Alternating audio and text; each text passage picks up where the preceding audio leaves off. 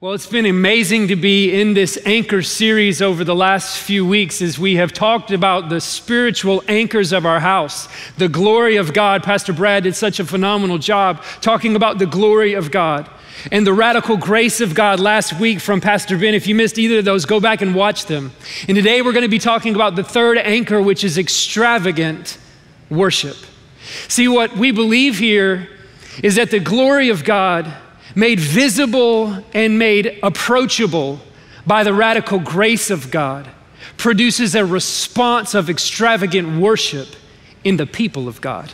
And that's what we're going to talk about today. Now, I grew up on the lake or around the lake in Gainesville, Georgia, and my parents would always tell me growing up that it's really important that friends that you surround yourself with. And I took that to be true. And so I didn't really so much think about the character of the friends that I surrounded myself with or what they were about. Mostly, I just was concerned with whether or not they had a boat, because we didn't have a boat. And I found some that did have a boat. I spent a lot of time on the lake growing up, and a few things that I learned from being on the lake and anchoring a lot of boats is this. See, here's an anchor right here. This is the only anchor light enough for me to pick up. If you anchored your real boat with this, it would move. This is more like a kayak anchor here. But the important thing about anchoring is that you have to make sure the anchor gets on solid foundation. See, if you anchor in sand or in Lake Lanier, just muddy, dirty water, then as the wind blows, the boat will move with the wind, even though the anchor's down. And our theological anchor that Pastor Brad talked about is the glory of God. It is laid on a solid foundation. The rock of Jesus has no beginning, has no end, immovable glory of God. So the anchor is dropped, and then we talked about last week, this has been helping me think about it, the grace of God, extending out from a glorious God through the sacrifice of his son made possible through the grace of God for us to get to the glory of God. And so if you don't get these first two anchors, then the anchor today isn't going to be that helpful for you, because you can't be a worshiper of God if you haven't seen God in all of his glory and if you haven't tasted his grace personally in your own life. Hearing about the glory of God and hearing about the grace of God will not produce a worshiper. A worshiper is produced when your eyes are open and you see the glory of God, and then you understand through the mercy of God, he's created a way for your life to be attached to that God. All of us in our nature are worshipers. You know that. We're designed and made to be worshipers.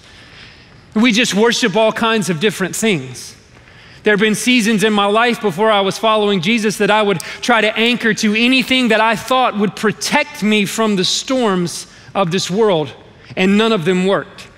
And the opportunity we have today is, look, the glory of God does not move. Whether you acknowledge it or not doesn't diminish anything about the glory of God. And the grace of God isn't dependent on you. It's an extension from a merciful God. And so we now have the opportunity for our response. You can attach your life to a lot of different things. The word worship in English comes from the combination of two words meaning worth and ship. The things that you think are worth it, you will worship. And so what we want to do today is highlight what Paul said in Philippians compared to the surpassing worth of knowing God. I'm going to attach my life to him, so that when the wind blows, like it's blowing like never before in our nation and in our world, and it will blow boats to and fro, but I am anchored to the grace of God and to the glory of God, and my life therefore becomes immovable. This is the opportunity we have today as we talk about worship. So let me try to just define it real quick so I can tell you exactly what we're talking about. Worship is our response to God for who he is and for what he has done. The word extravagant isn't in my vocabulary a lot, but underneath the word extravagant in its simplest idea is that extravagant means to be without restraint. So you put those two together and what we get is an unrestrained response to who God is and to what he's done. We're going to anchor down into Romans chapter 12. If you have your Bible, I want to encourage you to open there, turn there. If you don't, maybe even go run, grab it, come back so you can look at these verses for yourself. I'm going to read it, and then we're just going to walk through section by section and see the implications of what it means for us to be a worshiper without restraint. Starting chapter 12, verse 1. Therefore, I urge you, brothers and sisters, in view of God's mercy, to offer your bodies as a living sacrifice, holy and pleasing to God. This is your true and proper worship. Do not conform to the pattern of this world, but be transformed by the renewing of your mind. Then you will be able to test and approve what God's will is, his good, pleasing, and perfect will. Now, to understand the power of everything that's being said here, the first word is really important. Therefore, meaning Paul is linking his future argument to all of the past things that he said in Romans. Therefore is referring to all of Romans 1 through 11, chapters 1 through 11, where we talk about the mercy of God, the grace of God, salvation through faith, the faithfulness of God, that God is a covenant-keeping, promise-making, promise-keeping God. And then we turn to chapter 12, and he says, hey, in light of all that, now, therefore. So there's the broad spectrum of what happens in the therefore, but there's also a narrow spectrum of what he's referring to in the therefore, which is found in the last verse of chapter 11. Let me read it for you. This is what it says. In the great doxology, says this in verse 36, for from him and through him and for him are all things. To him be the glory forever. Amen. So from this one verse, I want you to understand today, wherever you're watching from today, the great two questions of life are, how did I get here and why am I here? And it's important for us to ask those questions and to seek answers for those questions. Everybody on planet Earth has those questions, whether you're following Jesus or not. And we find our answer right here in one verse. It says, for from him. So how'd you get here? From him. God Almighty thought you up, took the time to wire you up, deposit into you unique gifting, unique talent, unique skill set, and he thought that you were valuable enough to put on planet Earth. You are from God. Okay, well then why am I here? Well, you're from God, through God, and for God. You were created for God. The purpose of you having breath in your lungs is to give glory and worship and praise to Almighty God. That's your reason for existing. So there are lies swirling, especially around the younger generations, that say your life has no meaning, your life has no value. I'm throwing the flag on that based on the authority of God's word and saying, you're not an accident, you're not a mistake, you do matter. You were created by Almighty God, for crying out loud, and you were created with an incredible purpose for your time on planet Earth. So we're going to talk through 4 points of what's true of worship and extravagant worship. Number one, if you're taking notes, is this: worship is a response. Worship is a response. You go, where are you getting that from? Right here. Therefore, I urge you, brothers and sisters. Now, I just want to say that urge you, brothers and sisters, is powerful because Paul understands how important worship is, how important it is to not segment our lives out and go, we'll give this part to God, but we'll keep this part for ourselves. We'll trust God with this, but not with this. And Paul's going, I'm urging you, I'm encouraging you, I'm exhorting you, I am telling you, I believe this with everything that I have. Brothers and sisters, in view of God's mercy. Isn't that amazing? So if you don't get the first 2 anchors, you can't get this anchor yet, because this anchor is in view of the last 2 anchors. You have to understand the glory of God, how great he is, how powerful he is, how unchanging he is, how he has no beginning, he has no end, he's not like us, he's above us, he's different than us, he's other than us. And then you have to understand the grace of God in view of the mercy of God that made it possible for you to be reconciled to a holy God. In view of that, your response now ought to be worship. Worship is primarily about seeing, not singing. Singing is great, but if your singing isn't predicated by seeing, then you're just singing and you're not worshiping. because worship is a response to what we see. Now, I love being in our house because we have such a great culture of worship in this place. And anybody that comes to Passion City Church from anywhere, they'll always comment on the worship. They'll say, wow, the worship was so amazing. What it feels so alive in there. What are you doing? And I love that Pastor Louis has talked about this before. It's not that we have worship classes where we teach people, okay, in this song, at this part, this is what we do. We all put a fist in the air. We all tap our chest. We all raise our hands. No, none of that. There has been no educational process in how we worship. There's just been a revelation of Almighty God that birthed in the people of God an unrestrained worship. Worship in our house is alive because people's eyes are opened to the beauty and the grace of Almighty God. I love that Brad talked about in this first week that we need revelation, and we do need revelation. In this nation, we need it maybe more than we've ever needed it. We need revelation from Almighty God. And I think that our worship is linked to our revelation. You see, I'm even guilty of this, and I work at the church, but it's easy to come into church and sing a song that you've sung 1,000 times and to sing it from memory. You ever do that in your car? You sing a song and then after it's over, you're like, I don't even know what I just sang. I just said all the words because I know all the words. And I want to challenge us. I think God wants to challenge us today. Worship is not about singing from memory. It's about singing from revelation. What I just saw has birthed a song in me. Yes, I've sung the song 1,000,000 times before. That doesn't matter. I've got revelation of Almighty God. I can sing this song till Jesus comes back. This is what worship is. It is a response to what God has done and to who He is. You don't start by singing. Your singing is motivated by your seeing. So if you don't feel like worship is alive in your heart, you don't just need more worship songs. You need to get in God's word. You need to pray and ask for revelation that what would happen in your life is what Paul talks about in Ephesians, that the eyes of your heart would be open and you would see the glory of God and the grace of God. The natural byproduct of that will be you will be a worshiper of God. Worship is a response. And I want to gently say this because worship is not about a style. We never talk about that here. Nobody ever talks about that here. There's not a correct way in which you and I should worship. But for a long time, you will see people, or even in my life, there have been seasons where I wasn't awake to extravagant worship, and I would sit in worship and I'd kind of be like, okay, this is great.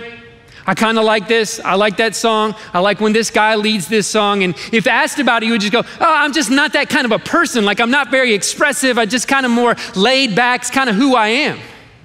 Which I would say, fine, if it's that way in every other area of your life, when your team scores, when the deal comes through, if you're just also like, fine, then cool, maybe that's how you're wired. But my fear is that that has become an excuse for actually what on the inside, more accurately described would be, well, I just have a casual response to a king.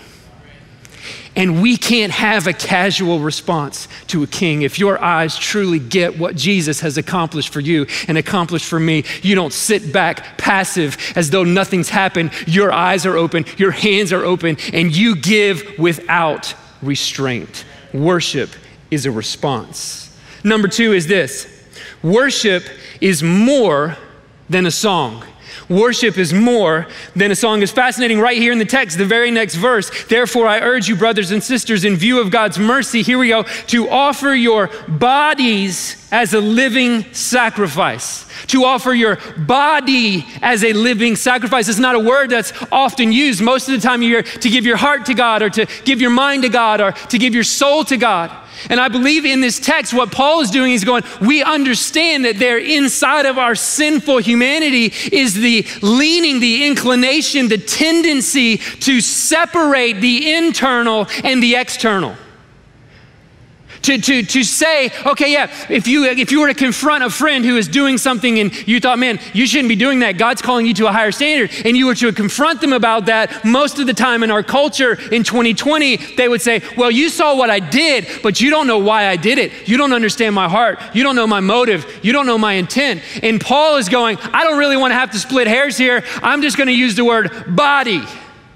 Every part of you. Mind, yes. Soul, yes. Eyes, yes. And every other part too. No part is to be left hidden from worship of God.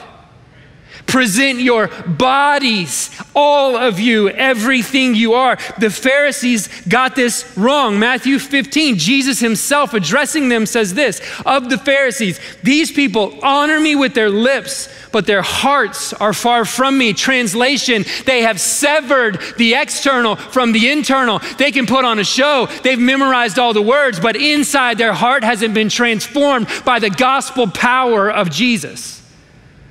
This is how we worship when we combine the external and the internal, the eyes, the mouth, the heart, the hands, the feet. Every single fiber of our being is to be given in worship to God without restraint. This is what's true of a worshiper. Now, I want to say this because when I say worship is more than a song, what I'm not saying is that worship is not a song. Songs are amazing. We are part of an incredible house that writes music and sends music out to the world, and music has a great place in the story of God. In fact, 400 times in the scripture, there's some version of sing to God. God loves our song. Singing is extraordinarily valued. 50 of the 400 times we're being commanded by God to worship. Not you should maybe do this, but hey, I am commanding you to worship.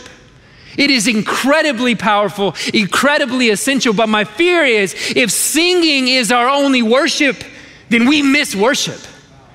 Because worship isn't about singing alone. It's about singing, and it's about giving, and it's about the way you treat your husband, and it's about the way you treat your wife, and it's about the way you raise your kids, and it's about how active you are in your community. Worship is total life. Nothing hidden, no chamber of my heart blocked off from God encountering me. This is what's true of worshipers.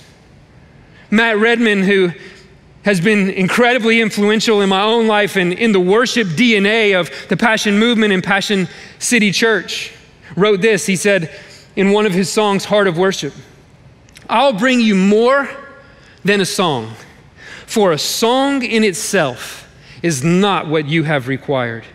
You search much deeper within than the way things appear. You're looking into my heart. Jesus sees the exterior, but if the exterior isn't transformed with the interior, he'll say of us, like he said of the Pharisees, it's just a game. He wants to see our hearts and our outward appearance transformed as worshipers. Isaac Watts, one of the great hymn writers of all time, wrote this in When I Survey the Wondrous Cross, maybe the best hymn of all time in my opinion, in 1707. He says this, incredibly powerful lyrics. Were the whole realm of nature mine, that were a present far too small. Love so amazing, so divine, demands my soul, my life, my all. Worship is more than a song. Worship is every breath in your lungs, every fiber of your being, every part of your life given to Almighty God. And then it says this, that we are to offer our bodies, what? As a living sacrifice. That word sacrifice, I don't think about a whole lot. It's not involved in our vocabulary a whole lot in 2020, but it's incredibly powerful. It's Old Testament language going back to the sacrificial system of the Old Testament where people would come and they would sacrifice goats and bulls and lambs to atone for their sin. So you say, well, what does it mean to be a living sacrifice? I thought the sacrifices were over. Well, there's two kinds of sacrifices in the Old Testament. There's a sacrifice of atonement to cover for our sin. and there is a sacrifice of thanksgiving. Jesus Christ, in his death, burial, and resurrection, has fulfilled one time for all time the sacrifice of atonement. So you don't have to come trembling before Almighty God and figure out a way to repay him for all of your wrongdoing. It has been repaid in the person of Jesus. And when you see that, you are filled with unrestrained worship. But also there's another kind of sacrifice called the sacrifice of thanksgiving, and it very much is still in the heart of God. He desires our sacrifice of thanksgiving.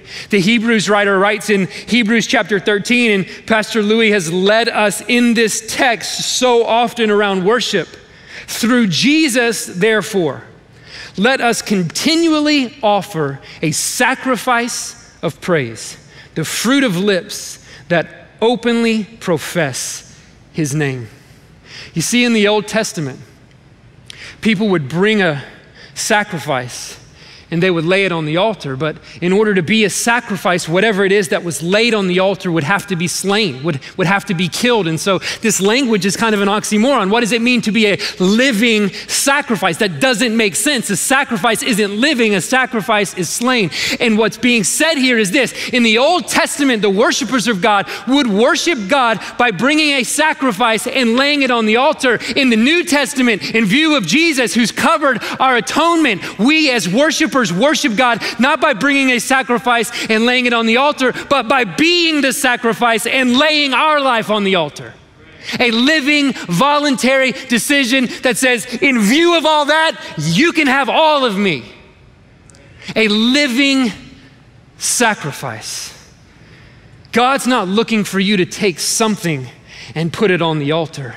He's looking for you to take yourself and put it on the altar and say to God, you can have all of me. Number 3, if you're still with me and taking notes, is this: worship is not about you. Worship is not about you. It's right here in the text. Therefore, I urge you, brothers and sisters, in view of God's mercy, to offer your bodies as a living sacrifice, holy and pleasing to who? To God.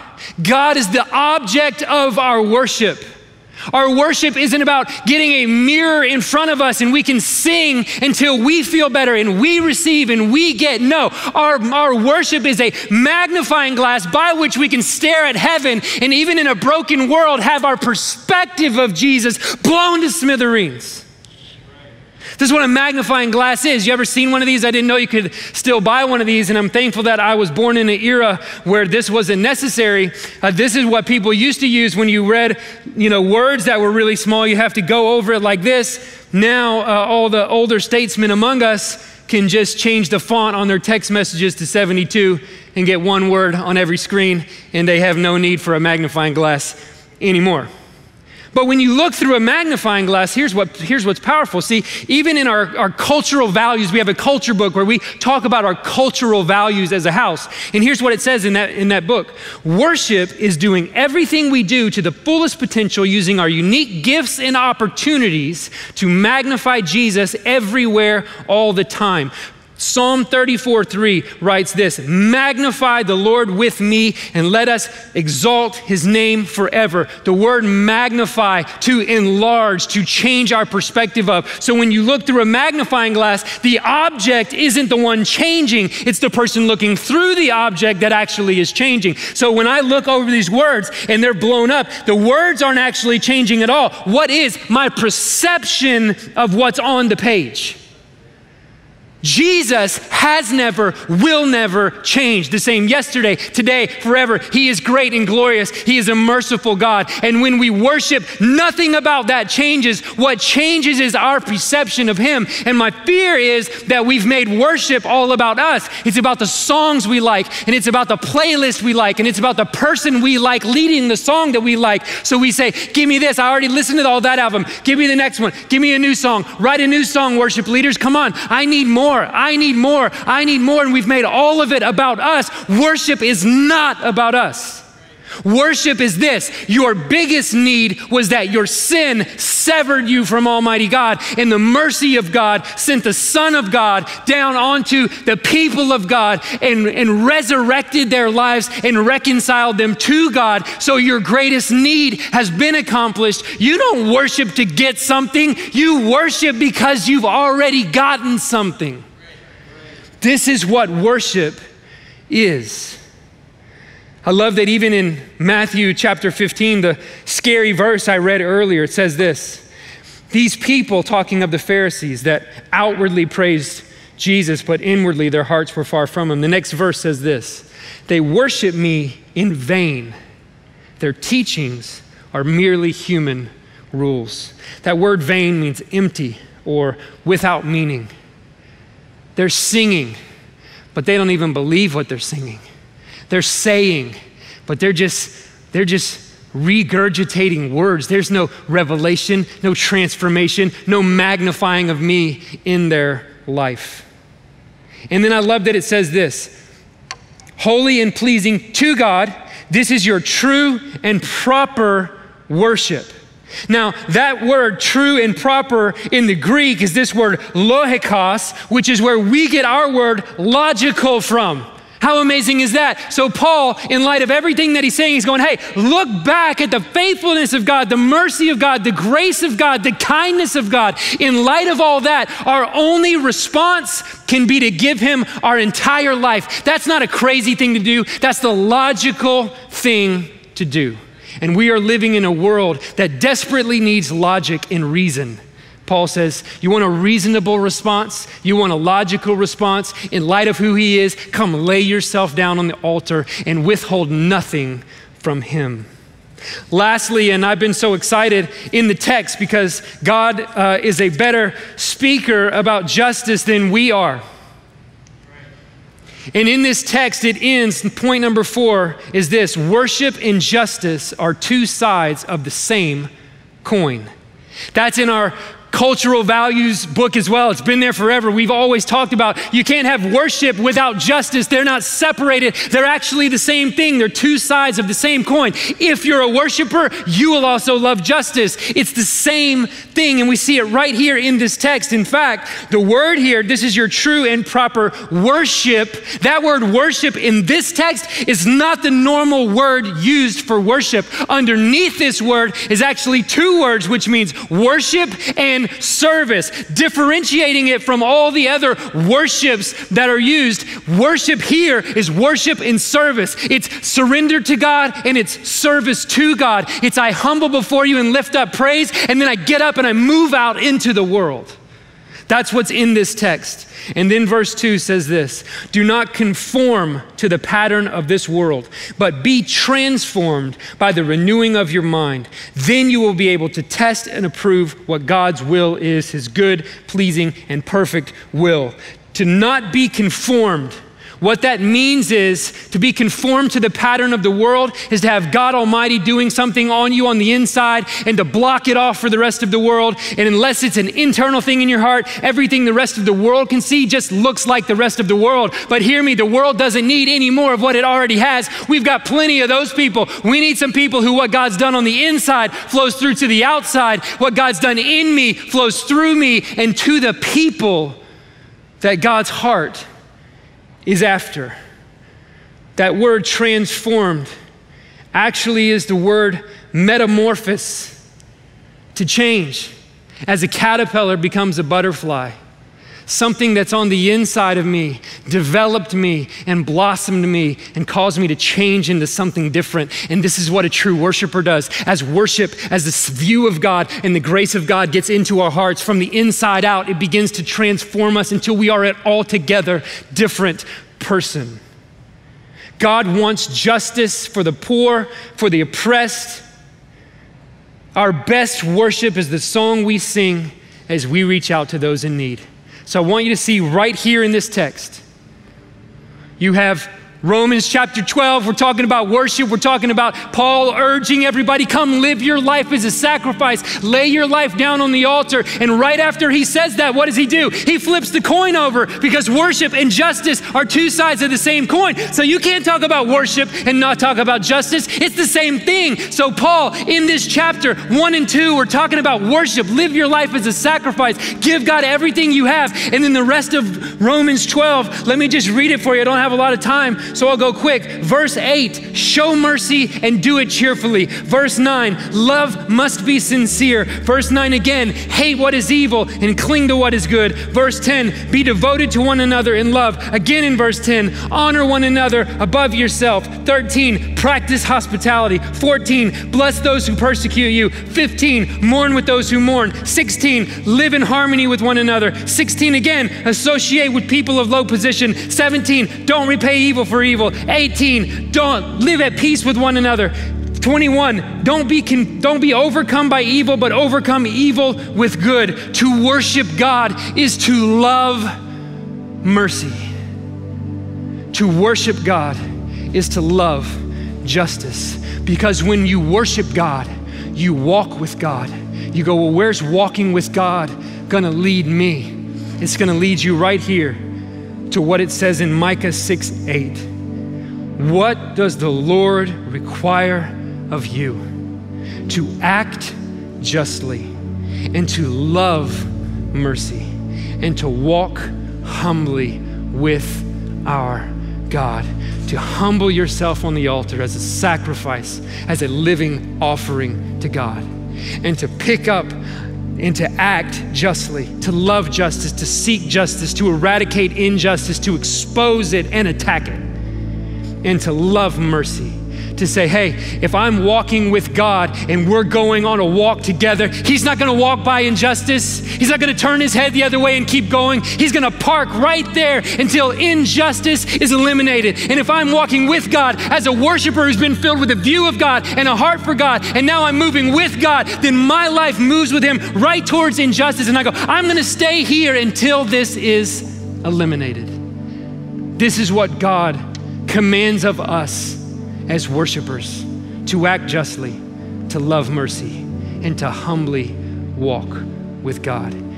If you sing songs with your mouth and you turn your head from an oppressed neighbor, you are not worshiping. Because to worship is, yes, to be filled with praise and adoration and live your life as a sacrifice to God, but then to flip the coin over and to walk with God and to move towards justice. This is who we're called to be. It's time for the worshipers to arise.